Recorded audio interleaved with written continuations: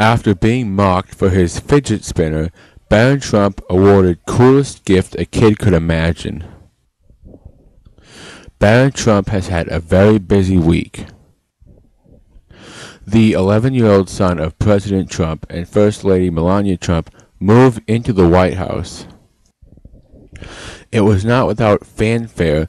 Barron's The Expert t-shirt not only expertly trolled D.C. from day one, the shirt sold out at J. Crew within days.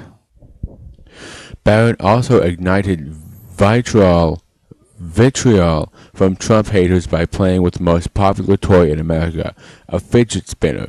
On Tuesday, the NCAA champion Clemson Tigers were hosted at the White House. While at the White House, the Clemson Tigers gifted President Trump and his son Barron Trump with honorary jerseys.